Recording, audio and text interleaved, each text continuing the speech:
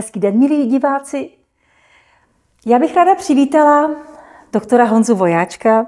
Ahoj Honzo, pojď u nás, vítám. Ahoj Alžbětko, děkuji za pozvání. Já se těším na dnešní téma, protože to je téma naprosto aktuální. Věčné navíc. Věčné. Já bych to nazvala spíš jak nevyhořet, ale ty jsi to nazval líp. Životní energie. Životní energie, jak si se udržet. o ní postarat. Ano. Jo. Jak se o ní postarat a jak případně se vymotat z nějakého zacyklení dlouhodobé únavy. Což s vyhořením hodně souvisí, akorát pod vyhořením má někdo to už je ta konečná, představu, že už je to ta fáze, kdy už člověk třeba nestane z postele, že už je to takový hodně intenzivní stav. Jo. Hluboké únavy a vyčerpání. Ano. Tak pojďme začít úplně od začátku. Ano. Protože každý vnímá jako nedostatek energie trochu jinak. Někdo je třeba mentálně unavený, jiný fyzicky, jiný psychicky unavený. Jak ty vnímáš nedostatek energie? Já to vnímám jako únavu, což si dovedem představit, že je nějaký právě pocit nedostatku energie, tak vnímám jako extrémně důležitý signál. Protože jedna věc je, že to je nějaký pocit, necítím se úplně, že bych úplně skály lámal.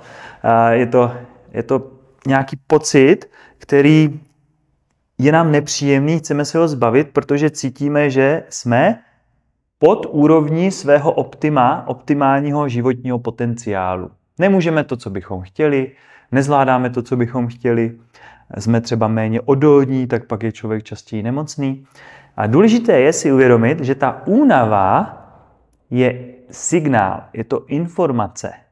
To není stav, který nás přišel jako ničit a drtit, kterýho se máme chtít takzvaně zbavit, něčím přehlušit, ale my ho potřebujeme pochopit u sebe, protože je to velmi důležitý signál, který právě nás může dovést k tomu, jednak kým jsme a jak žijeme. No a teď je otázka číslo 1 a sice kdy poznat, kdy je to taková klasická únava, že teda momentálně máme období, kdy máme velký výdaj, je zima, takže ty energie míň. A jak to poznat teda od toho stavu, kdy máme už trvalou únavu? Jo. A kdy už pomalinku ztrácíme šanci se z toho dostat? Kde jsou tam ty nuance? No, tak jedna věc je, že každý divák si může teď sám říct, na jaké úrovni energie se nyní nacházím. Na škále 0% baterie je úplně vybitá, 100% je úplně plně nabitá, opravdu můžu ty skály lámat. A první, co těm lidem naběhne, přestože to je velmi subjektivní, tak je velmi důležitý, protože když se takhle lidí zeptám, tak jim tam první něco naskočí. Řeknou třeba 60, 40, 80. A můžou lidé takto párkrát za den si to tak nějak navnímat, tu škálu své vlastní energie v průběhu toho dne. Co je důležitý, uvědomit si to ráno po probuzení. Protože ráno po probuzení bychom teoreticky měli přece mít energie nejvíc. Pokud ta noc je taková standardní, není to po večírku. Tak měli bychom ráno vstát a mít dostatek energie na ten den. To znamená, ráno by se ta energie měla pohybovat nejvýš a řekněme na té škále je ideál, když oscilujeme někde kolem 80%.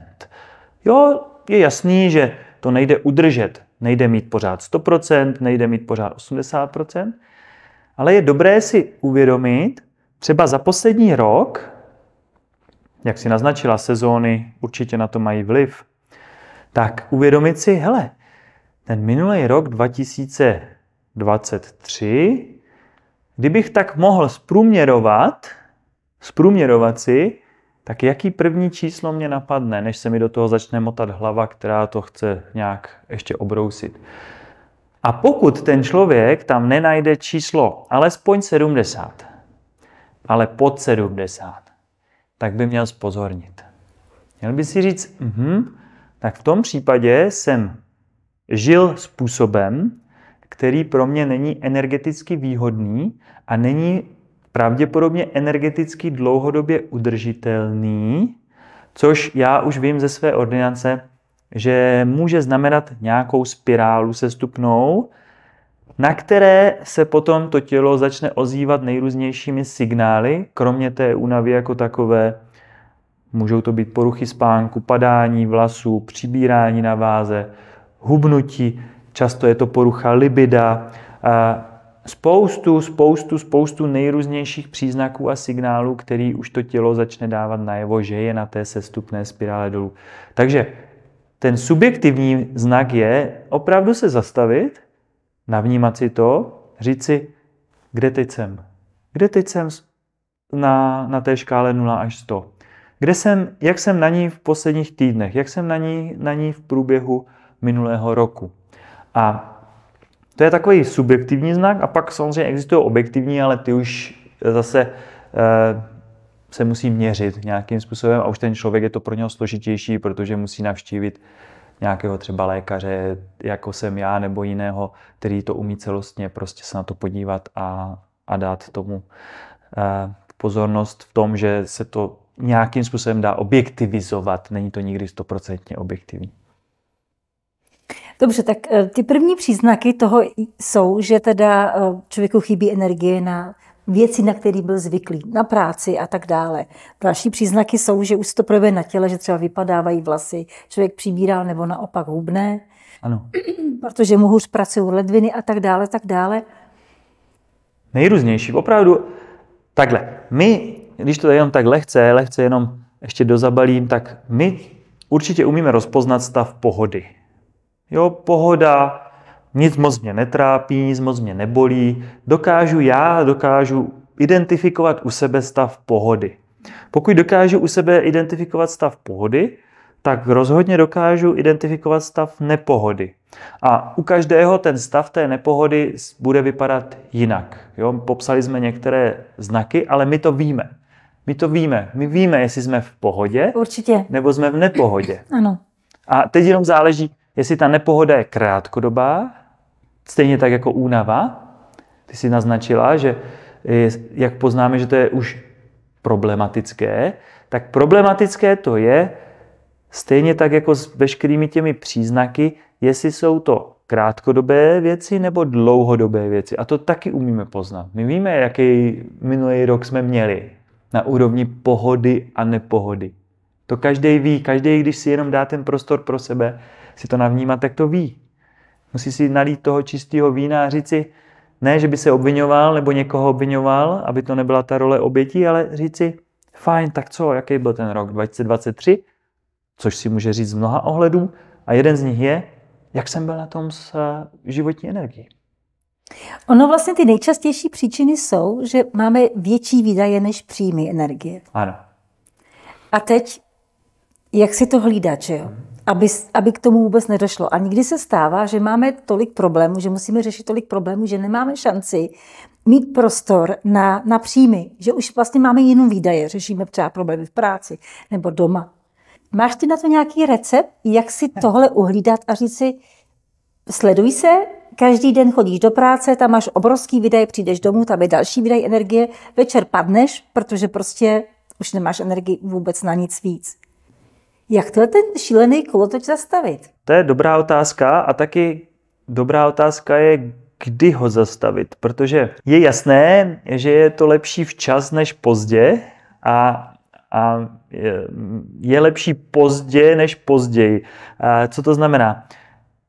Vlastně někdy nás ten koloběh událostí a toho, co můžeme nazvat problémy, vlastně vtáhne natolik, že opravdu se odpojíme od té vnímavosti sebe sama a takzvaně na sebe zapomeneme, obětujeme se pro dobro nějaké věci druhého člověka, řešení problémů v práci, čili vlastně my obětujeme svůj vlastní svět pro svět někoho druhého. Já neříkám, že... První příčina.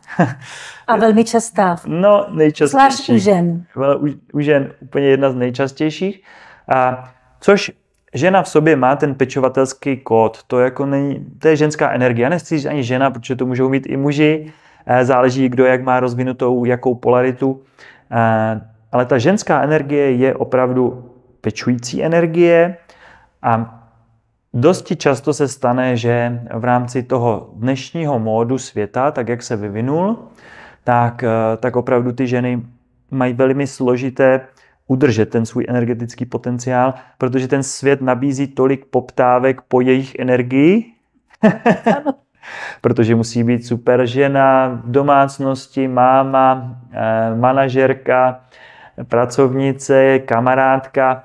To znamená, poptávka po energii je obrovská, protože ten svět je hodně, my jsme si ho vytvořili na jednu stranu takovej komfortní, na druhé hodně komplikovaný. Co se teda řekl krásně, poptávka po energii je obrovská. To teda je, a obzvlášť v posledních letech mně připadá, že je rok od roku je čím dál větší. Je to tak, ten svět jak je jednak složitější a jednak jak vlastně nedokážeme řešit podstatu problémů, ale jenom jejich následky, což je typický jak pro medicínu, tak pro další oblasti našich životů, tak vlastně se v těch problémech zacyklujeme a protože neřešíme ty zdroje, tu podstatu, tak vlastně se to na sebe neustále nabaluje a to nabalování přináší další problémy, takže je to vlastně je to začarovaný kruh a smrtící, já bych to tak nazval, smrtící destruktivní spirála, a ze které se velmi jako špatně vystupuje.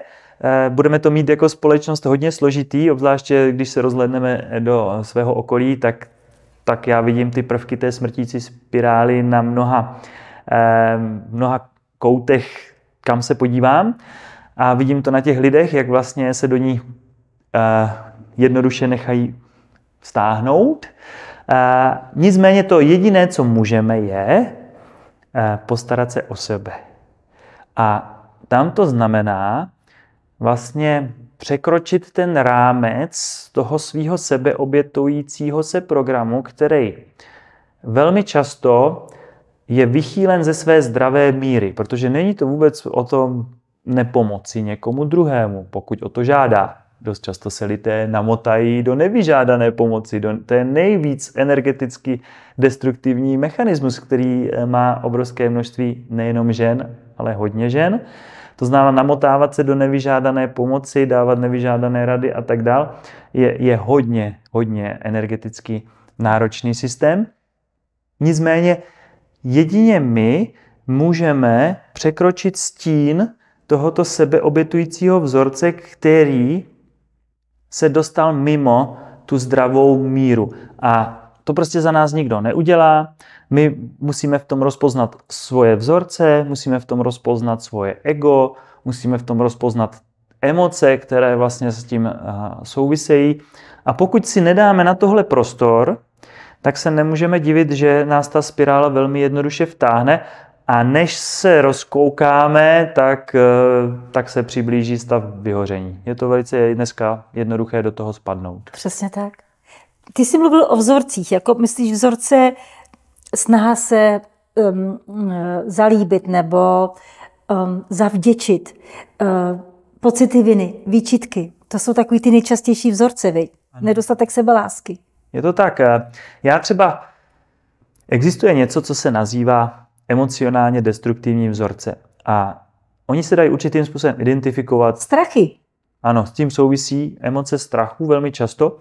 A já třeba u sebe jsem si identifikoval emocionálně destruktivní vzorec podmanění, který, kromě perfekcionismu, který má velké množství lidí, obzvláště právě žen, tak jsem taková standardní žena v tom. Vypadáš to Ale je to proto, protože ten vzorec mám po mámě. Vlastně v tom vzorci podmanění je to velká past, pokud si ho člověk není naplno vědom.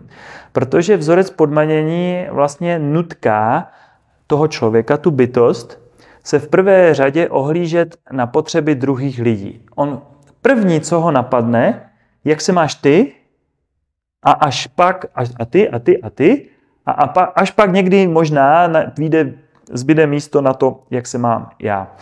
A problém v tom vzorci podmanění je, že v momentě, kdy já vlastně neustále vyhovuju tomu okolí kvůli tomu vzorci, tak vlastně uvnitř sám sebe vím, že to vlastně v mnohých ohledech a aspektech dělat nechci.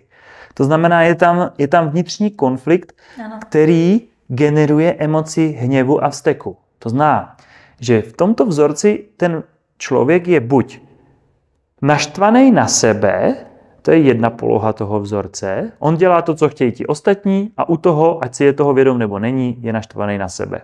Vyčerpává se. Druhá poloha toho vzorce je, že když neudělá to, co chtějí ti ostatní, tak trpí právě výčitkama a pocitama viny. No tak to je past jako prase. No to teda je.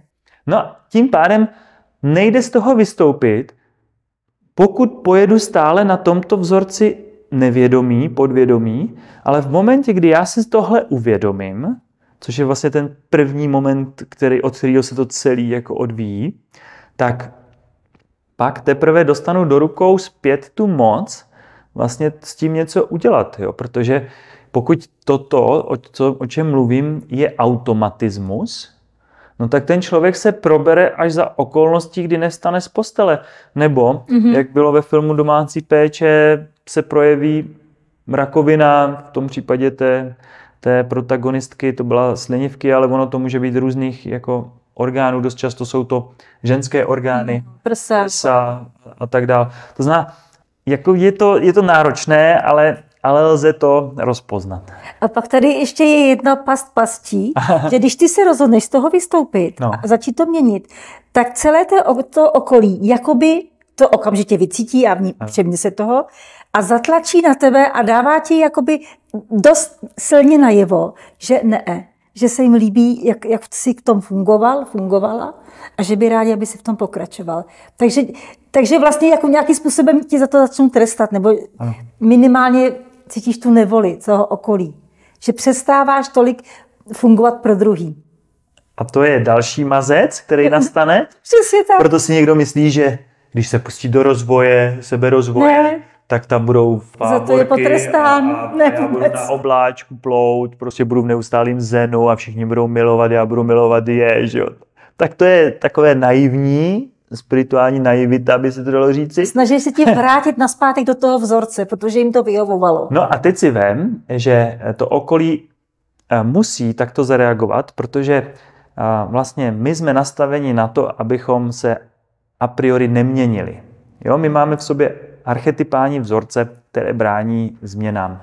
A teď si vem, že teda my všichni žijeme v nějaké své komfortní zóně, která ale vykazuje známky sebedestrukce. Právě třeba na úrovni energie, která se nám nedaří udržet. A tak to žijí všichni v té své komfortní zóně, té sítě těch vztahů, toho sociomu. A teď někdo se tam jako trochu probere a řekne, co to dělám? Já se úplně ničím. A tím, jak vlastně si toto uvědomí a jde do toho diskomfortu, čili jde do toho procesu těch změn svých vlastních, což už pro něho je strašně těžký, protože překračuje stín těch svých vzorců, který si odnesl z rodinného systému, z rodu, ze společnosti. Tak právě to nejtěžší pro něho je, že on tímto procesem vyvede ze své komfortní zóny ty ostatní, kteří si to ale nevybrali. Jo, takže ti se o to víc vztekají a teď si vem, že máš v sobě vzorec podmanění, to znamená, že a priori chceš vyhovět, teď se z toho chceš dostat, teď se všichni začnou, že jo, stavět na zadní a ty tam máš furt ten vzorec a říkáš si, ty vole, tak co já s tímhle budu jako dělat, jo? Takže se nemůžeme divit, že jako kolik dnes lidí končí nemocných, obzvláště žen. A u žen je velmi typická v tomto pojetí i autoimunita, ať je to štítné žlázy, ať je to střev, ať je to nervového systému. Tak velmi typicky. Tak se nemůžeme divit, že to prostě vede k těmto stavům a že často to vede právě i k vyhoření, aspoň nějaké formě. Nejenom to, že nestane člověk z postele. Zažila jsem ještě zajímavé vyhoření. Četla jsem si články nebo prostě knihy od lidí, kteří pracovně vyhořeli. A třeba jak to popsal hezky Arsov, že vlastně ta práce ho tak moc bavila, že pracoval den i noc, znám to moc dobře, a pak najednou zjistil, že nemá energii už. Že prostě jí veškerou... Protože tím, že nebyl v rovnováze, že se nikdy nenabíjel, že jenom vydával tu energii do té práce, která ho ze začátku nabíjela, ale ono toho nabíjení bylo míň a pak najednou zjistil. A to je, teď si poukázala na jeden velmi, velmi, velmi důležitý mýtus. Ta práce ho nikdy nenabíjela. To je velmi důležité si uvědomit, protože Jak to? No, zdroje energie pro ten náš buněčný systém rozhodně nejsou emoce. Emoce jsou výdej energie za jakýchkoliv okolností.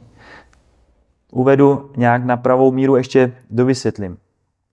Ty, když budeš se radovat, budeš mít do něčeho vášeň, budeš kadeřník, který bude milovat být kadeřníkem, bude ho to takzvaně bavit. To znamená, že na pozadí se děje co? Co je to? To je pocit. Ten pocit je na základě nějakých emocí. Ty emoce bychom mohli nějak popsat. Radost, uspokojení, cokoliv, touha, vášeň. Každá emoce je výdej energie. To znamená, že já si pamatuju, jsme měli, nevím proč, zrovna u toalet takový nalepený citát Bukovského, Charlese, a Charles Bukovský tam řekl: najdi si, co budeš milovat, a to tě zabije. Protože, anebo jak se říká, cesta do pekel je dlážděna dobrými úmysly. Tam jde o to, že lidé nechápou v tomto stavu, jaký byl třeba pan Arsov, že oni nechápou, že je ta práce nedobíjí. Oni jenom jsou na vlně vášně a pozitivních emocí. Jenomže z toho pohledu našeho hodnocení pozitivních. Jenomže to je výdej energie také. A ty emoce, oni vlastně opíjejí tu bytost. Jo? Oni ji omamují. Jo? Člověk, který je v extázi, je omámen. Člověk, který je v depresi, je omámen tou emocí. Jo? To znamená, že on byl ve stavu omámení, příklad zamilovanost, omámení, endorfíny. Jo? Prostě něco tam se děje. Spousta, a teď zamilovaní lidé řeknou, my nepotřebujeme spát, prostě máme tolik energie. Jenomže, a to je přesně ono, člověk, který bude zamilovaný a tak to mnoho týdnů a měsíců nepůjde spát, tak jak opadnou tyto prvotní reakce, tak zjistí, ty jsem úplně vyřízený. Já teď budu spát asi týden. Jo, rozumíš mi? Jo, to je omámení. Ano. To je omámení emocema. A teď záleží jakýma. Ale velmi důležitý uvědomění je, že žádná emoce toho člověka nedobíjí.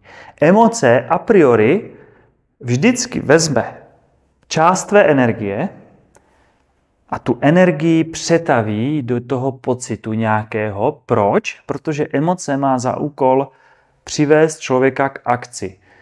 Příklad, pokud někdo bude nadšený kadeřník, tak ta povznášející, řekněme, energie té emoce mu bude úplně ráno vyskočí a řekne, já jdu do té práce, to je bomba.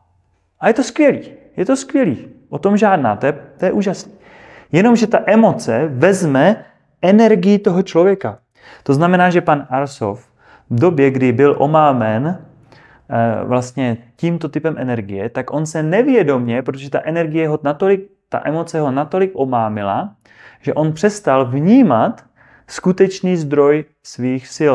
To je velmi důležité uvědomit. Jo? To znamená, že on tím omámením tou pozitivní, nazveme to pozitivní, emoce nejsou a priori pozitivní nebo negativní, tak on vlastně vydával, byl nadšen, nevnímal sebe, nevnímal svůj skutečný zdroj energie a pak ze 100 šel do prčic.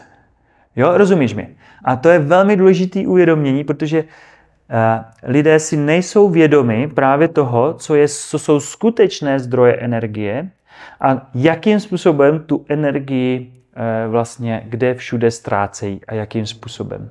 A pak se může stát, když si toho nejsou vědomi, tak pak se může stát to, co se stalo panu Arsovi, že prostě nadšení je naráz prostě vyhoření. Dává to smysl? Naprostej. Než se dostaneme k těm skutečným zdrojům energie, děláš rozdíly mezi emocí a citem? Jestli třeba cit k někomu nebo láska je nabíjející? Takhle. Nebo vnímáš tam nějaký rozdíl? Jo. Jde o to, že my když se na to podíváme trošičku víc spirituálně třeba, ano. tak existují, tak jak to hezky popsal třeba pan Hawkins, tak existují různé úrovně vědomí. Každá ta úroveň vědomí sebou přináší nějaký typ emoce. Ano. A můžeme říct, že ta nejvyšší nějaká právě láska, mír a tak dál, a blaženost, vše možné tyhle různé typy emocí. Co je potřeba si uvědomit je, že na každé z těch úrovních vědomí my máme jiný přístup k tomu, jak vlastně jsme naladěni a nastaveni s tou energií pracovat. Jakým způsobem jsme schopni vlastně dobíjet si z těch skutečných zdrojů a jak moc ji vlastně ve skutečnosti ztrácíme a vydáváme. Příklad s tou láskou, s tím citem, že v momentě, kdy vlastně cítím být milován že jsem milován někým, nebo že miluji sebe, nebo že miluji někoho druhého, tak samozřejmě to může mít různé úrovně. Jedna je ta úroveň, řekněme, víc biologická, kde se s tím druhým nějak jako voním, sedím si s ním geneticky, čili může dojít k nějakému biologickému sloučení. Tak to je, a tam se pak uvolňují ty nejrůznější endorfiny, aby nám to pomohlo vlastně se jako cizí lidé přiblížit vůbec k sobě, dovolit, aby došlo k nějakému spojení a tak dále. To je jedna věc. Ale ta láska jako taková, to je vlastně stav úrovně vědomí. A to by mohl být náš směr, kam bychom samozřejmě chtěli, ale tam nás to nepustí, pokud nepřekročíme stín těch vzorců toho ega, jak to popisuje mimo jiné pan Hawkins. To znamená, on to tam rozdělí na tu škálu pod 200, nad 200. Pod těch 200 je to stále ještě úroveň ega a to třeba, jak jsem zmiňoval, to podmanění, tak tam dost často právě je to ta úroveň pod těch 200 ještě, kdy je to energeticky tedy nevýhodný ještě stav. Třeba a teď si představ, že třeba budeš mít nějaký podnik a něco ti bude fakt jako naplňovat ve smyslu té emoce z té činnosti.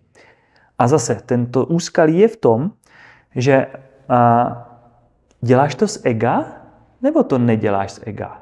Jo?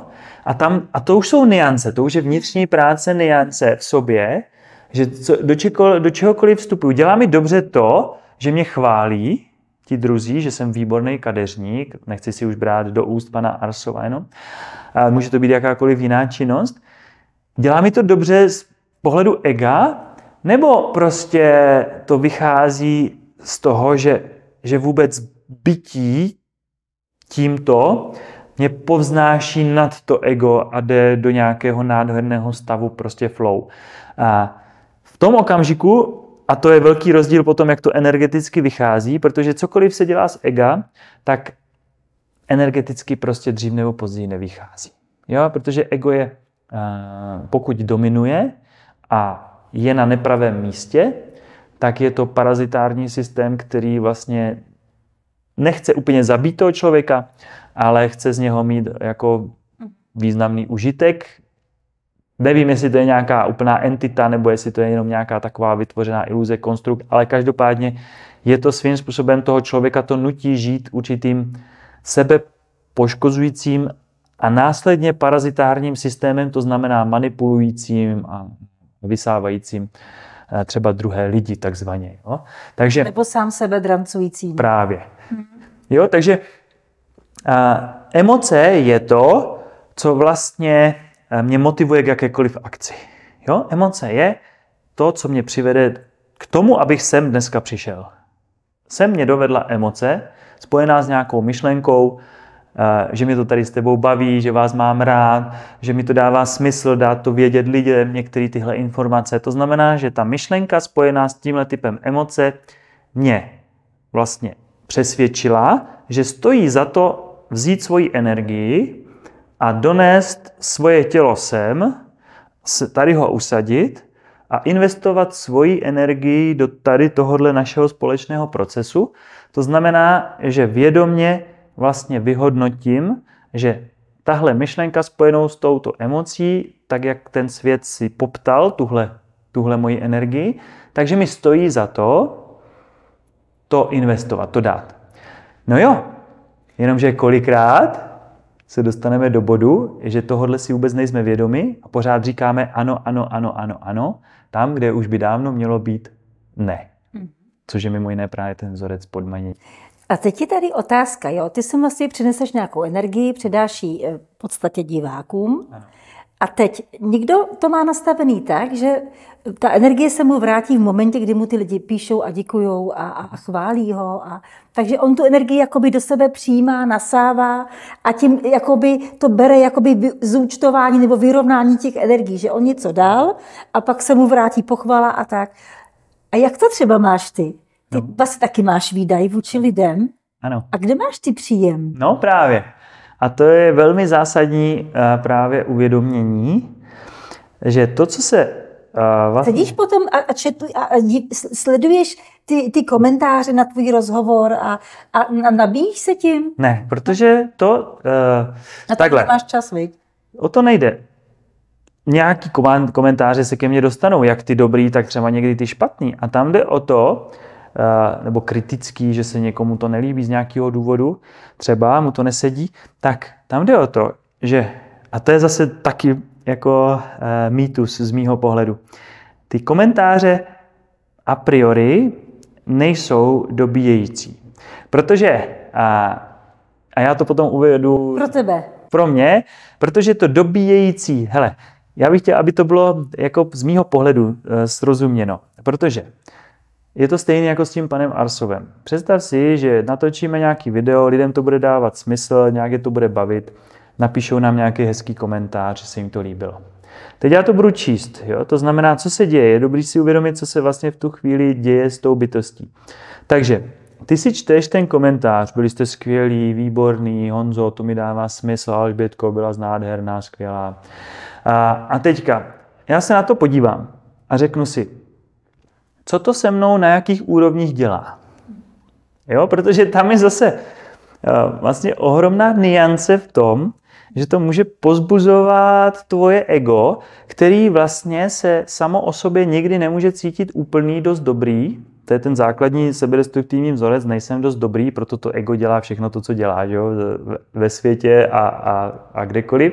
Tak vlastně na základě toho komentáře se to ego může toho velmi jednoduše chytit a na základě toho ty můžeš mít pocit, že tě to jako dobíjí. A proč to říkám je, že z mýho pohledu, protože my jsme prostě tělesný systém, ano, jsme tělesně bioinformační systém určitě, tak já jsem to jenom chtěl vrátit lidem k tomu pojetí, že ty skutečné zdroje energie jsou jiný. Je to velmi tenká nuance, že lidé si právě myslí, co je pro ně zdroj energie, ale on to ve skutečnosti není zdroj energie a ještě je to kontra. Je to past. A to je past. Protože si vem, že třeba v tomto duchu někdo jezdí 100 km na kole a řekne mi, pane doktore, já prostě nemůžu fungovat bez toho, přeháním 100 km, jo, někdo řekne 10, někdo 20, abych ujel 20 km každý den na kole. No a zase, on řekne, to je jediný, co mě dobíjí za ten den, co mě dobije. Teď ten člověk si myslí, že jízda na kole ho dobíjí, jo, protože se mu uvolní nějaký endorfiny z toho pohybu, což je úžasný, pohyb je skvělej.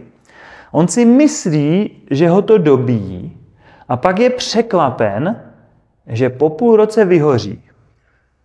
No. Jo? Protože má náročnou práci, ve které investuje hodně energie do toho, má tam kolem toho nějaké emoce, který investuje ve formě emocí, jde do nějaké akce a potom vezme další emoce do další akce, jako je jízda na kole a znovu ten systém, který už tak je hodně vyčerpaný, ještě dovyčerpá, aby jeho hlava se na chvilinku cítila líp pod vlivem uvolněných endorfinů z kola.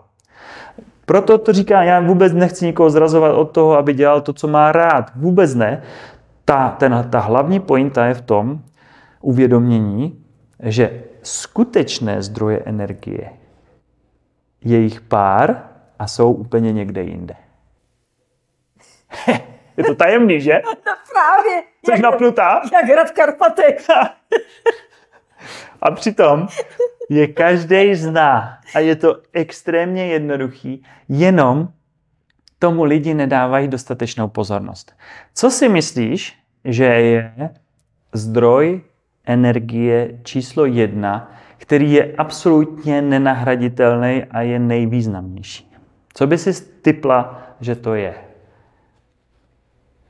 Cokoliv tě napadne. Já si tipnu být v sobě, být ve svém středu. Ne. Být ve své energii. Ne. Tak to není zdroj. Zdroj, vyloženě zdroj. Co myslíš? Ale vem si, že jsi nějaký systém. Jo, takhle. Jak se ten systém a priori dobíjí? No, někdo to má skrz sex, někdo skrz jídlo, ale to je všechno falešný. No, není. Jídlo už je blízko, ale je až číslo 2. Spánek? Ne, spánek nedobíjí. Další mýtus. Jak koho?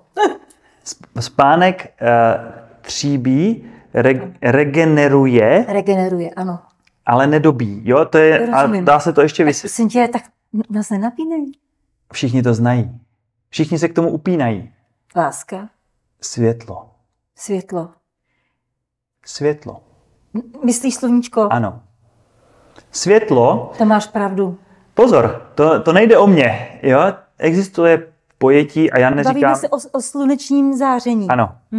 Bavíme se o slunečním záření, protože existuje, a teď to bude znít možná jako vědecky, a že bychom jako zamítli nějaký spirituálnější třeba pohledy. Vůbec ne, ono se to opravdu všechno potkává v nějakém bodě a bude vám snad jasnější, jak je to myšleno. Světlo vlastně se ukazuje na úrovni takzvané kvantové biologie. Kvantová biologie je věda, která zkoumá buněčný energetický potenciál. A zkoumá ho, řekněme dobře, víc vědecky, ne tolik jako spirituálně. Ale dobře, to zase nemusí být od věci. A vlastně ta kvantová biologie se zaměřuje na naše buněčné palivové články. Je to takový, jako řekněme, pojďme zpátky k těm základům, úplným těm základům. Jo? K základům toho uvědomění, co jsou skutečně opravdu ten zdroj té energie pro tady toto, co jsem sem dnes přinesl sebou, aby to mluvilo a aby to něco dělalo. Pro fyzické tělo. Řekněme to tak, jenomže ono to pak má samozřejmě přesahy dál do toho emočního těla, ano. Do toho mentálního těla. Ano. A pak už se můžeme bavit o nějakých dalších vrstvách, jako je supramentální a tak dále. Ale když zůstaneme víc nohama na zemi, tak lidé si nejsou vědomi toho, že na těch našich buněčných palivových transformátorech se čím dál detailněji ukazuje, jak fungují a že vlastně zdrojem číslo 1 energie pro ně je sluneční záření. V podstatě nejenom pro lidi, ale pro celou planetu, pro přírodu. Přesně tak. A teď si vem, že když se teď zeptáme lidí napříč, tady půjdeme na ulici, zeptáme se 100 lidí, co je energetický zdroj číslo 1 pro vás, abyste mohli pak investovat do nejrůznějších řešení problémů, dramat, postarání se o kohokoliv na svý vzorce, tak kolik lidí by řeklo, že energetický zdroj číslo 1 je sluneční záření? To bereme automaticky, už nám to nepřijde. Právě, ale my si toho vůbec nejsme vědomi. A proč je to důležitý? Protože těch základních zdrojů energie se jeví na této úrovni, že je 5. Je to světlo, řekněme, to přirozené světlo slunečního záření. Je to strava, pochopitelně, ale je až za světlem. Pak je to voda, protože voda má ohromný potenciál, pokud má tu adekvátní kvalitu, tak pomáhat těm buněčným palivovým článkům optimálně fungovat, to znamená, je tam nezbytná. Pak je to magnetismus, zase nás nepřekvapí, že vlastně my se pohybujeme mezi nebem a zemí, doslova, jo? Protože když si sama sebe představíš, tak prostě nad sebou máš něco a pod sebou máš něco a ty si mezi tím. A teď si představ, že jako baterka ty se pohybuješ v nějaké nabíječce, která má nějakou kvalitu. Jo? To znamená, že ty chodíš nohama na zemi, to je ten nějaký pól, a pak z vrchu na tebe má něco působit, řekněme světlo. V noci tedy tma. A ty jsi taková baterka, která se pohybuje v tomhle prostředí.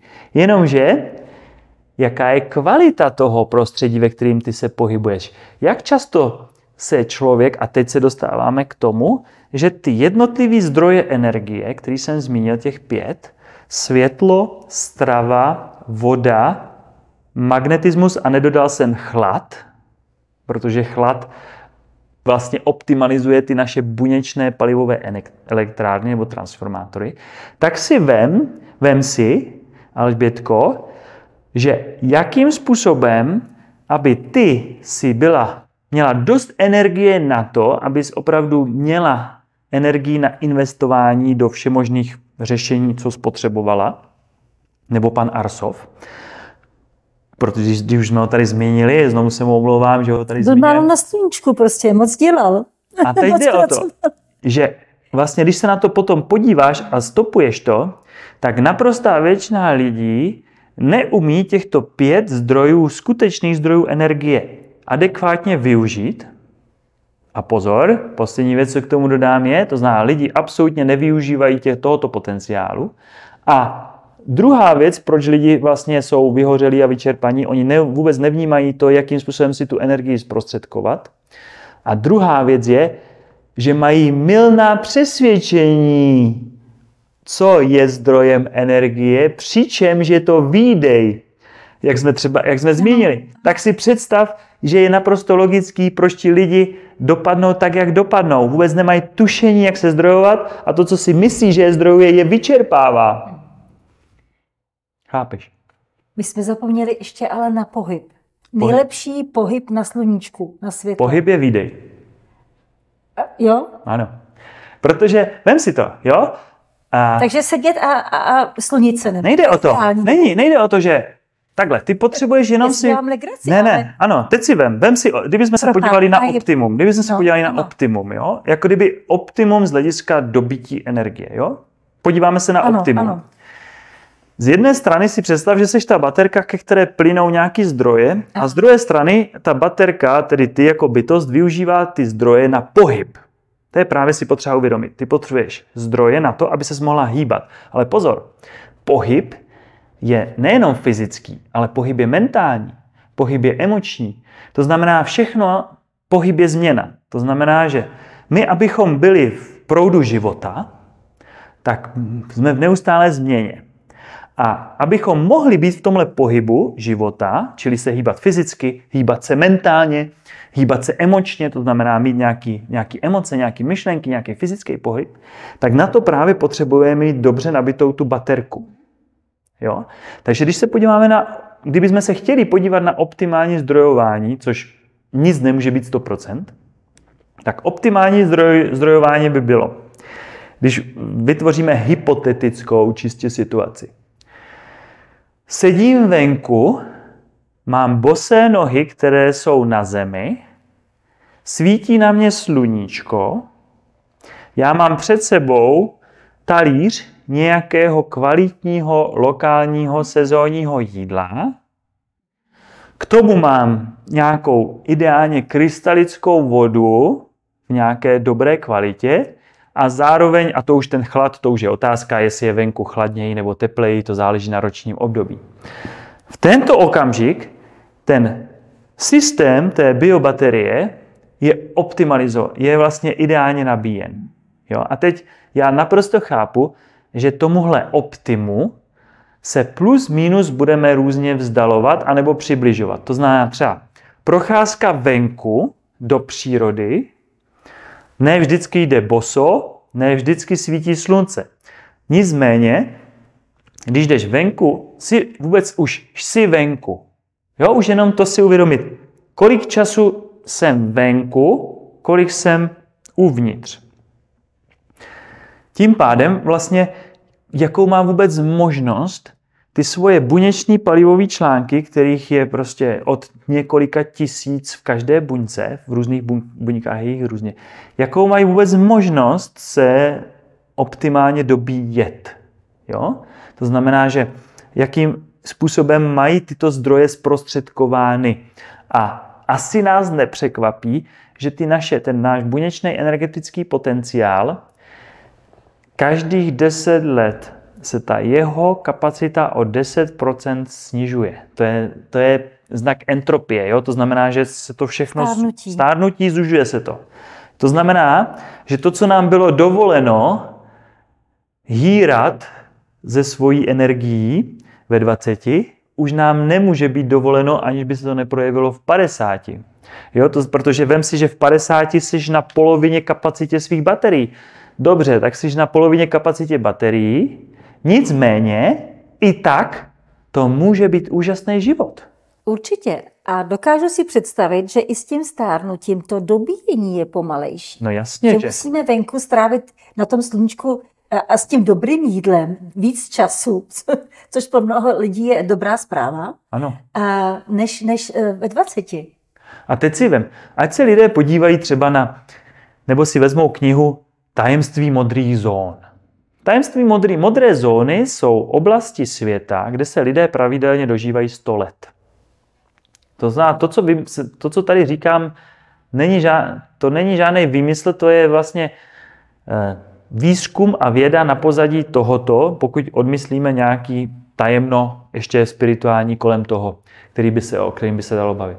Tak v modrých zónách vlastně oni se podívali na různé místa světa, kde tyto modré zóny jsou, třeba na Sardinii, někde v Jižní Americe, tamhle ve Španělsku, tamhle v Japonsku, v Tibetu, prostě kdekoliv, kde se to děje.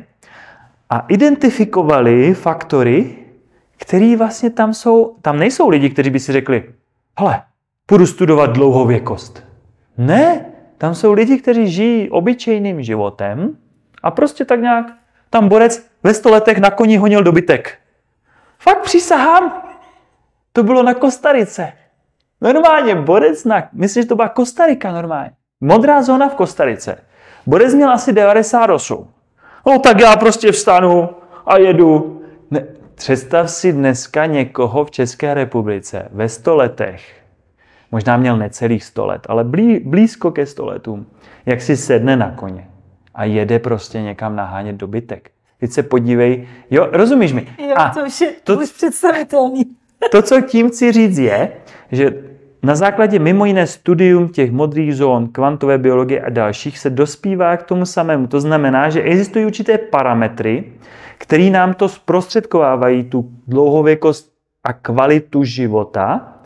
A na druhou stranu je obrovské množství mylných přesvědčení, co my si myslíme, že nám vlastně ve skutečnosti tu energii dodává, přestože to je přesně naopak, že nám ji naopak bere. A pak my tady v té společnosti se hrozně divíme, že prostě jsme na té sestupné spirále, kde to tělo se pak začne ozývat, začne teda vytvářet strategii přežití, což je nemoc z mýho pohledu, nebo vyhoření. Prosím tě, a v čem se teda liší ty modré zóny třeba od těch klasických zón? Je tam silnější magnetismus a sluneční záření? Dobrý point, protože někdy má to různý parametry na různých místech světa, ale jsou tam právě některé společné... Kvalitní voda? Rozhodně, je tam voda. Často ti lidé mají dostatek, a teď pozor, to zase zní, že teda nepatří těm zdrojům, mají pohyb. Pohyb není a priori špatně, ale musíš na něho mít tu šťávu a musíš ho mít ve zdravé míře, jo? Ale je jinak extrémně důležitý. I mentální pohyb je důležitý, samozřejmě emoce jsou důležitý. Tam nejde o to odseknout. To znamená... A zpět na sluníčku od rana do večera. No, to nejde. Ale ono by tě možná spoustu lidí vzal za slovo. No, určitě. A prosím vás, hlavně, slunko je svině, ne, to si dělám prču. A to je ta věčná diskuze o tom, že vlastně, když se podíváme, my naopak z toho slunce děláme nepřítele, že může za rakovinu, kůže a tak dále. Jo? Je to prostě postavený na hlavu. Slunce je prostě ohromný fenomén, který má ohromnou sílu a ta síla může být konstruktivní, nebo když je jí moc destruktivní. Prostě Ježišmarja, zdravý rozum. Přesně tak. Ale není možný říct, slunko je svině a priori. Jo, to je něco, díky čemu tady po miliony let se vyvíjíme a jsme. No jistě. Jo, a pak nějaký borec prostě v Americe se rozhodne, že ho přistíníme nějakou chemickou strágorou prostě, jo. To je úplně jako zmatení a prostě pomatení bych to nazval. Ale v těch modrých zónách jsou určité právě typické projevy. Určitě je tam zajímavá voda, často je tam zajímavé podloží, často na nějakém tektonickém původu. Je tam právě nějaký hezký socium, hezký přirozený pohyb venku, velmi často hodně času stráveného venku, jo, honění dobytka, já nevím, tamhle toto, hento. To znamená, splňuje to ty kritéria. Jo? Ti lidi třeba si netopí v zimě, nebo tam ani třeba to jsou oblasti, kde a priori není tak jako u nás ty sezóny, ale někdy tam jsou období, které jsou chladnější, ale oni se ani netopí. Pro ně je přirozený spát v 16 stupních, 17 stupních, 18 stupních. Nepotřebují mít 22 stupňů na spaní, nebo 25 stupňů doma. Jo, to znamená, když se na to potom touhle optikou podívá, která není jako výmysl, ke které se nějak jako došlo principiálně, tak je to extrémně zajímavý. A dobře, my nejsme Česká republika, nemá modrou zónu, ale vlastně ta myšlenka těch modrých zón je, pojďme se inspirovat a pojďme si přenést ty principy do svého vlastního života a v rámci možností je co nejlépe dodržovat a vytvořit si návyky, protože to není o tom, že jeden den strávím venku a mám jako hotovo a pak prostě se zavřu na měsíc do korporátu a pojedu bomby. Jo, je to prostě o té každodennosti. A ta každodennost je o tom uvědomování si, co jsem udělal pro to svoje zdrojování a kde všude investuju energii a jestli investuju energii na základě svých nespracovaných vzorců, anebo jestli investuju energii na základě opravdu svých tužeb a vášní a ještě do jaké míry, aby se nestalo. Jo, to znamená, případ pana Arsova, kdybychom rozebrali touto optikou, tak prostě on se nezdrojoval dostatečně a zároveň si nedával pozor na to, jakým způsobem mu ta energie uniká skrze to nadšení do této práce. A pak se nemůže divit, že to třeba dopadne vyhoření. A není první ani poslední takových lidí prostě a případů, kteří o tom i otevřeně mluví, je obrovské množství. Já jsem třeba zmínil před natáčením pana Milfajta, který o tom otevřeně hovoří. A další a další a další. Ale je to potřeba pochopit principiálně. To je důvod, proč tady dneska sedíme. Ne, že bych měl absolutní pravdu, ale spíš je, aby lidé si sami v sobě zreflektovali a zkonfrontovali některá svá přesvědčení, která mohou být mylná. Jo? Jako třeba jízda na kole mě dobíjí a tak dále a tak dále. Práce mě dobíjí. Jo? Práce nikoho nedobíjí. 0 lidí může dobíjet práce. Jo? Tam je jediný předpoklad, protože to je pohyb, práce je pohyb. Jo? Ať pracuji mentálně, ať u toho mám nějaké emoce, ať pracuji fyzicky, tak je to pohyb. A pohyb je vždy výdej energie. Vždy výdej energie. Tam jediný, o co jde, je, že když třeba pracuji venku, tak já vlastně ve stejné, ideálně, kdybych třeba, to už dneska nejde, pracoval bos venku na stuníčku, tak vlastně v tu chvíli, co já vydávám energii, tak já zároveň ji dobíjím docela dobrým způsobem, protože třeba jsem uzemněnej nohama bosíma a zároveň na mě svítí slunce, ale zase záleží, na jak velký povrch svítí slunce. Ano. Ty to máš horší. To jsem tak nemyslel. To nestačíš nazbírat. Já jsem nemyslel celkový povrch těla. Já jsem myslel oblečení, kolik máš na sobě. Já jsem nemyslel. Největší povrch. Co největší solár. Přesně tak. A teď si to krásně popsala. Protože my mimo jiné vlastně my jsme taková solární vlastně baterie nebo elektrárna, můžeme to tak lépe nazvat. Jo, a teď si vem, že budeš mít doma soláry. Jo, vem si, že bys měla doma soláry. A teď ty bys si ty soláry dala dovnitř. Jo, místo na střechu. By si dala dovnitř ty soláry. Ale tam si můžu zavíst červený světlo. To je jeden takový hack, jo? Ale představ si tu absurditu, jo? No. Budeš mít pojízdný soláry, budeš s nima jako jezdit nějak. A teďka dáš si je dovnitř. Přijede někdo a říká, ty vole, máš soláry vevnitř? Ale no jo, vlastně, to mi asi moc nedobíjí, co? Ne. Tak pozor. Vezme a třeba ráno se probudíš, máš soláry vevnitř, jo? A teď si řekneš, tak jo, jedu do práce. A co uděláš? Oblíkneš soláry. Jo, vem si, že vezmeš pytel, navlíkneš ho na ty soláry a bude jim trčet jenom kousek, to je ksichtík třeba. Jo, rozumíš mi? Já chápu, že přece nebudeme chodit na... Ty myslíš jako, že chodit na... Ano, to je to, kam to... tou plochou. Ano, to myslím tou plochou. No to teda, nevím, jak by to prošlo teda. Neprojde to. Obzvlášť ne ve městě. Já vím, že ne. Jenom já chápu. Na balkoně. Já chápu, že nebudeme asi chodit úplně nahatí jako do práce, jo? To radši ne. A nicméně. Aspoň ta je to jenom o uvědomění, jo? Jakým způsobem, jak moc my jako společnost a jako individuum, ano. Jak jsme na tom s energetickým managementem. A nemůžeme se divit, jak dopadáme jako společnost. A já chápu, že to nejde udělat tak, že teďka budeme všichni běhat po venku nahatí a bosí. Obzvlášť -5, jako je dneska. To by bylo přísný, no. Tam by se mazaly rozdíly mezi mužema a ženama, by se tam mazaly rozdíly. Ale rozumíš mi, co tím chci říct, jo? Ano. Že prostě, jasně, ten systém je extrémně inteligentní. Život chce být žit za každou cenu. To znamená, extrémně nám toho odpustí. Jo? To znamená, soláry máš furt vevnitř, když s něma jdeš ven, tak je navlečeš do pytle. Jo? Jasně, protože my nemáme jenom soláry, my máme pak ještě ty další zdroje. To jídlo, tu vodu a tak dále. To znamená, to není o tom, že jako kdybychom to dělali úplně optimálně a že to děláme úplně blbě, takže hned všichni chcípneme. O to nejde.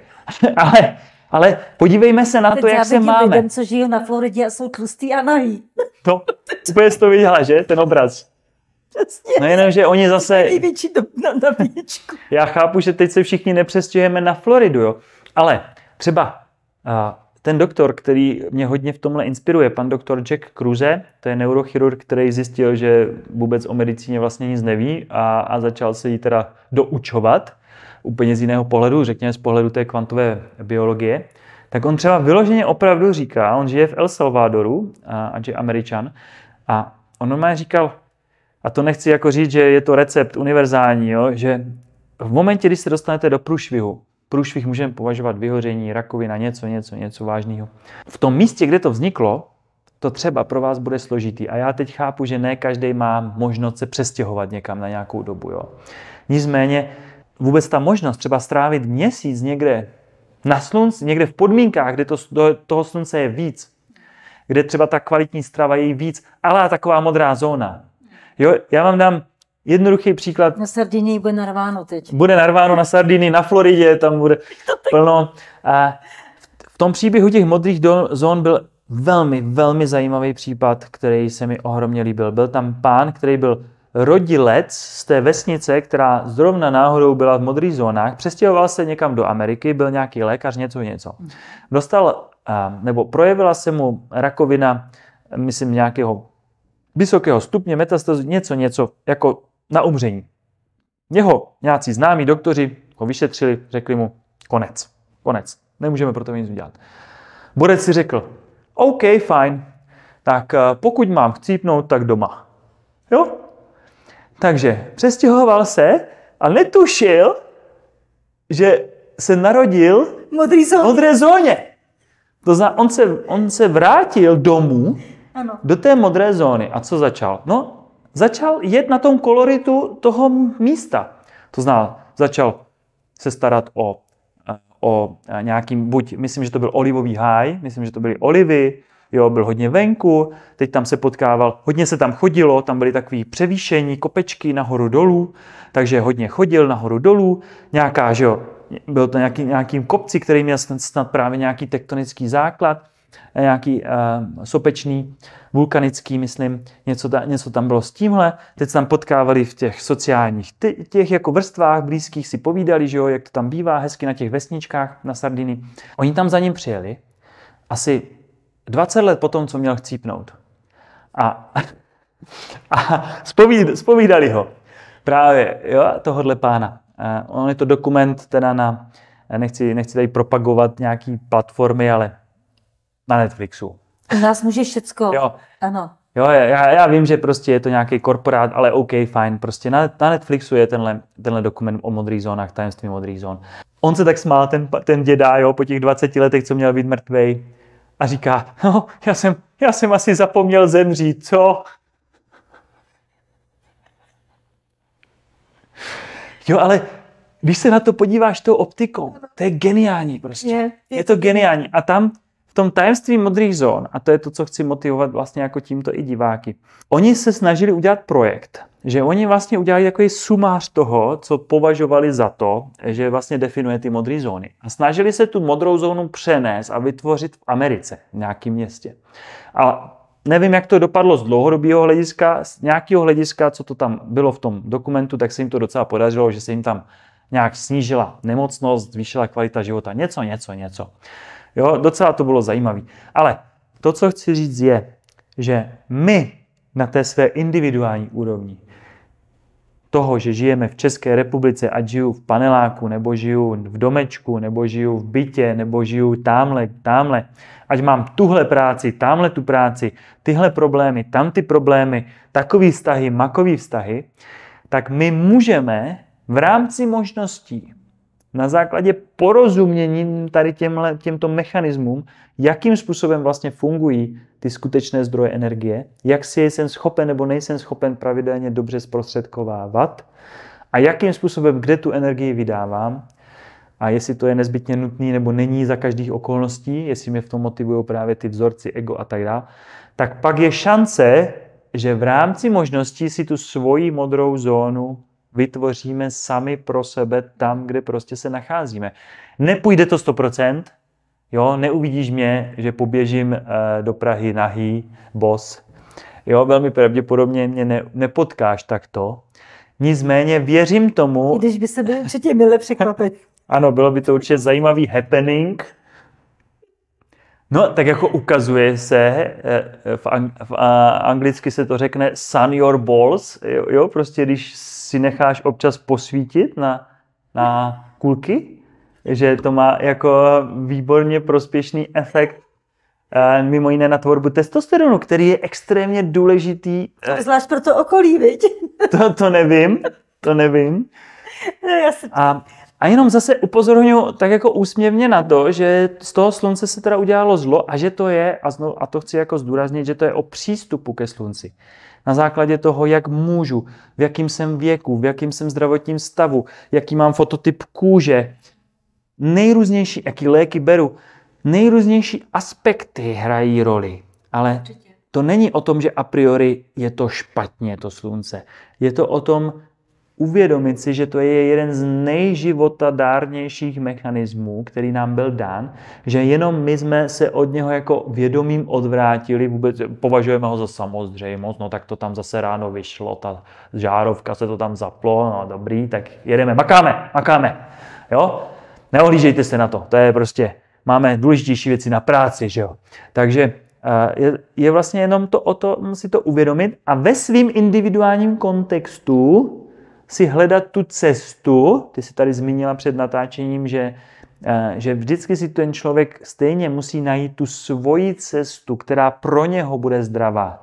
Takže nějaká cesta je pro mě zdravá, neznamená, že bude pro tebe, ale když my budeme oba rozumět těm principům, kam chceme směřovat na té cestě, tak věřím, že si prostě jsme schopni jak si najít, aby ten energetický potenciál měl ty parametry, který má mít, aby ta kvalita života byla prostě dostatečná. Hele, když to tak vezmeš, tak vlastně všechny ty jižní národy, tam, kde mají hodně sluníčka, jsou daleko temperamentní než ty severní. A třeba tam nahoře na severu, kde třeba půl roku nesvítí slunce, tak oni tam mají silný deprese svým způsobem.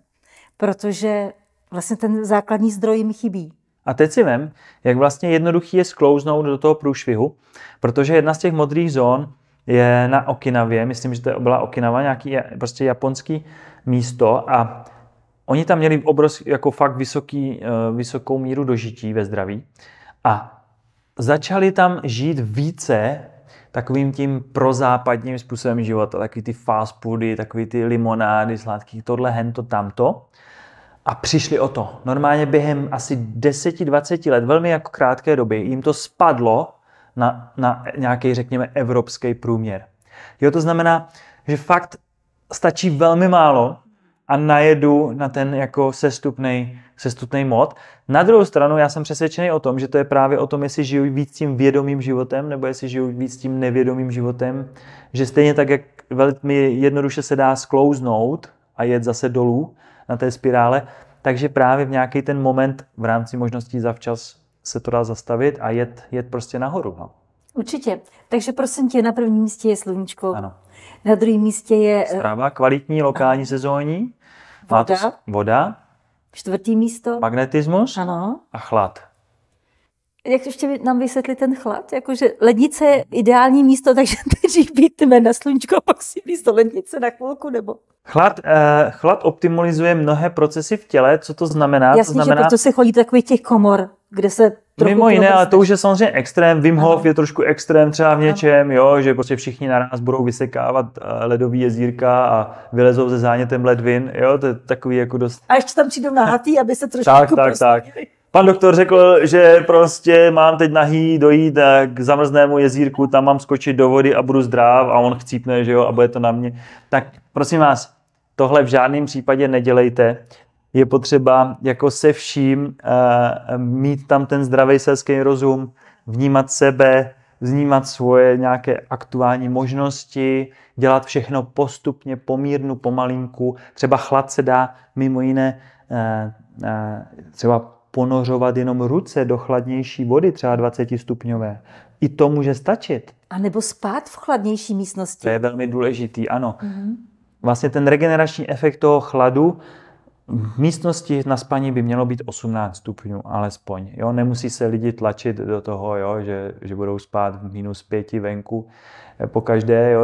Vidím, jak má někdo takový nějaký krásný dům a spí na terase. Není to vždycky nutné, ale opravdu těch 18 stupňů je fajn mít v té místnosti. Jo? A ten chlad optimalizuje ty procesy. Zase, je to jako se sluncem. On jakoby nutí tělo víc pracovat? No, je to velká diskuze, co všechno tam se vlastně tím víc chladem... metabolizovat? Je to vlastně stav, kdy, vem si to tak, že zánět je teplo. Jo? To znamená, že to naše tělo má nějakou teplotu. Jo? Řekněme těch 36, 36,5. A my víme, co se stane s naším tělem, když se o stupeň, o 2, ta teplota zvýší. Že jo? 37, 38, 39. Že to už stačí vlastně 1-2 stupně a naraz je všechno jinak. A opravdu ten chlad je protizánětlivý a řekněme optimalizující ty takzvané buněčné palivové transformátory, což jsou ty naše mitochondrie. Jo? Oni potřebují mít, je to jako když máš nějaký motor nebo nějaký stroj, který potřebuje fungovat za nějaké teploty, protože se přehřívá. Jo. To znamená, máš nějaký různý, i počítač má větráky. Jo? Máš nějaký chladící, když máš nějaký stroj, tak máš nějaký chladící systémy. Protože ten stroj by se ti přehřál, ten počítač by se ti přehřál a prostě něco by ti tam se odešlo, nějaká komponenta. A to každý zná, když se spotí, když dá si do těla. I sauna, to jsou různý extrémy, které jsou někdy žádoucí. Jo?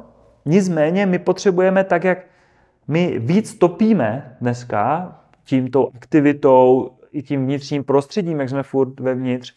Mě už taky začíná být tady z toho horko.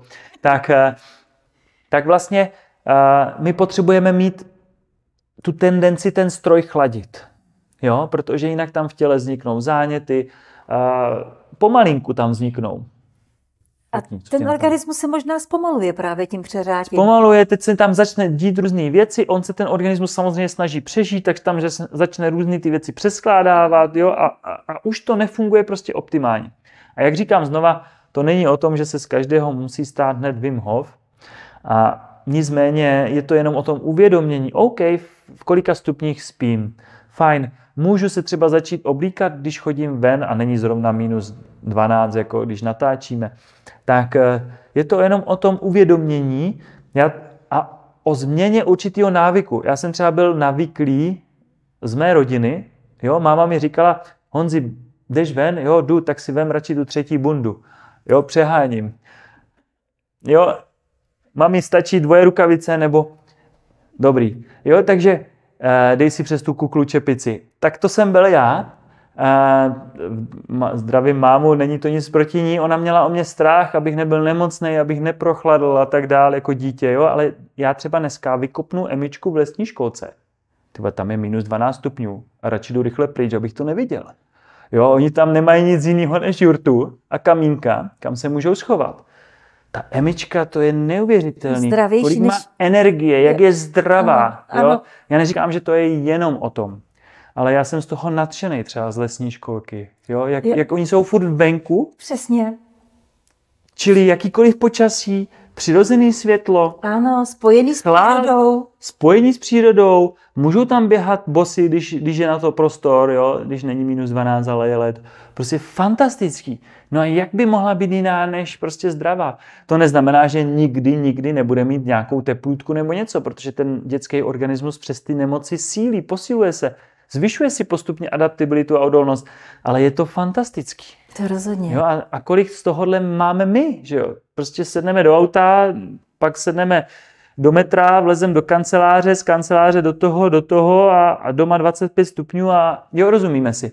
A ono to lze pomalinku, polehoučku ty návyky začít přenastavovat směrem k té jakoby alá modré zóně. To znamená, že ten energetický potenciál můj půjde nahoru a jak půjde nahoru, tak já už si můžu dovolit investovat víc energie. Tam. Protože prostě ten svět si to žádá po mně. Být aktivní, být v pohybu. Ale musím na to mít. Jo, protože když na to nemám, no tak vyhořím. No. To je jednoduchý vzorec prostě. A je to jak v tom letadle. Jo? Když klesne kyslík v kabině, tak první, co si máš, nasadit masku sobě a pak dítěti. Jo, a my to dneska děláme všechno, nebo hodně těch věcí děláme naopak. To je pravda. Jo, tak jenom je to o tom si ty některé aspekty znovu uvědomit a začít to pomalinku přenastavovat zdravě, jo, to znamená, neposílejte mi fotky, jak jste v jezírku pod hladinou, anebo jak jste spálení jako prase ze sluníčka, jo, prostě tohle v žádném případě není záměr. Jo, záměr je pomalinku, polehouku chápat ty principy, začít je měnit, vnímat, co mi to dělá, co mi to nedělá, jsem schopen, nejsem schopen, adaptuju se dobře, neadaptuju se dobře na slunce, na chlad, na cokoliv z tohohle, o čem se tady bavíme. Dneska teda to byl nejlepší rozhovor, jaký jsem kdy s tebou měla. Jo, taky mě to bavilo. A nejveselější. Ano, tak s humorem to jde ale teď bys všechno na lépe. to mohl říct, hele, asi jsem tady měl celou dobu jenom úniky energie. Byl to výdej energie, ale zároveň na věc, která tě baví, no tak když to je to nejlepší, co může být, ale zároveň na to musíš mít. Jo, já na to musím mít, já kdybych na to neměl, přijdu sem polovyhořelej, tak si těžko tady asi užijeme jako dobrou zábavu u rozhovoru. A byl takový, no tak jo, já nevím, co bych té energii řekl. Jo, rozumíme si. Ale je to výdej. Jo, je to výdej energie, ale tam, kam chci a vědomě to chci a vím, proč to dělám a vím, proč to chci a tam, kde nechci, prostě tak tam dám tu hranici, tam dám tu stopku, což pro mě byla obrovská výzva, protože právě kvůli tomu mému vzorci podmanění pro mě byl obrovský problém říkat ne. A většina lidí vyhoří protože říkají ano tam, kde by měli říct ne. Jo, a pokud ano, ne, z pohledu vlastně nějakého metrixu nebo počítačové terminologie jsou nuly a jedničky, tak v momentě, kdy vy si programujete ten program z nul a jedniček, což mimo jiné může být ano, ne, tak tam, kde má být ne je ano, no tak si naprogramujete průser. Prosím tě, ještě úplně na závěr.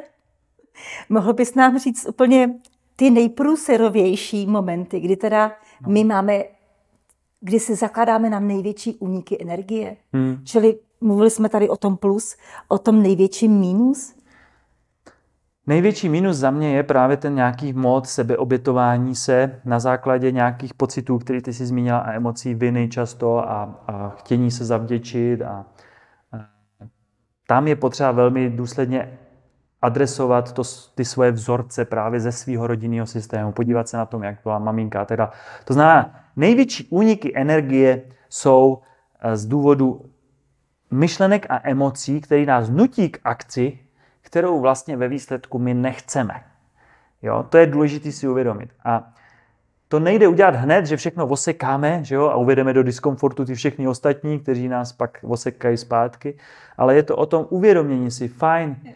A to je to, co asi bych potvrdil to, co jsem zmínil. Podívejte se na to, kde dáváte ano a kde ne. Kolik je těch ano na co, že veškerý pohyb, čili investice energie, je ano. Honzo, přijedeš? Ano. Honzo, přijedeš? Ne. Jo? Kdybych řekl ne, tak místo tohodle ne bych dal ano něčemu třeba jinému. Jo? A zase bych si mohl říct. A tím pádem já na základě tady tohohle kódovacího jazyka ano, ne, rozhoduju o svém výdeji energie. A lidi by potřebovali si zreflektovat ty svoje ano a ne, aby se podívali na to, jaký metrik si vytvářejí. No. A to je největší únik energie. Největší únik energie je na ano. A lidi se potřebují podívat na to, s jakou emocí čemu dávají ano. Ano. Ano. Hele, nebo Honzo, přijedeš a ty se zeptáš sám sebe, hodí se mi to? Je to se mnou v souladu? Je potřeba si zůstat u sebe. Někdy to ano taky může být pozitivní, třeba když tě zvou na nějaký hezký večírek. Ale ano a ne není a priori ani pozitivní, ani negativní. Ale je to v souladu se mnou. Musí to být v souladu se mnou a s mojí energií. Ano. Jo, to znamená, že když třeba na něco jsem unavený a svět si po mně žádá něco, pošle mi poptávku. Já si navnímám sám sebe, já si navnímám svoji energii. Ano. Já si navnímám svoji energii a pak si navnímám, kromě energie, jestli to se mnou je v souladu, nebo není v souladu. Nejenom z pohledu té energie, ale celkového nějakého mýho životního záměru, mé třeba životní etiky nebo čehokoliv. Jo? Když mi někdo řekne, Honzo, prostě pojď tady dělat tohle a já na to budu mít energii, ale nebude to se mnou ladit s mojí nějakou vnitřní etikou, tak řeknu, pardon, to ne. Jo? To znamená, že vždycky je potřeba navnímat si svoji energii, to je, čím jsme začali, kolik teď mám. Můžu investovat? Můžu. Je to se mnou v souladu? Je. Takže dáš ano a jdeš. A to je největší průšvih, na čem lidi dojedou. Že tohle tam neproběhne a oni jedou ano, bez toho, aniž by si uvědomili svoji energii a jestli to je s nima vlastně v souladu nebo ne. No a pak to dopadne tak, jak to. A já bych tomu ještě přidala na závěr strachy a závislosti. To jsou emoce, které patří k těm vzorcům. Ano, přesně. Největší žrutý energie. Který právě můžou potom toho člověka vysávat, protože ty strachy ho namanipulují právě k tomu, že říká ano tam, kde by měl říct ne. Mm-hmm. Protože vždycky to ano nebo ne je o nějaké emoci, které jsem si vědom nebo nejsem si vědom.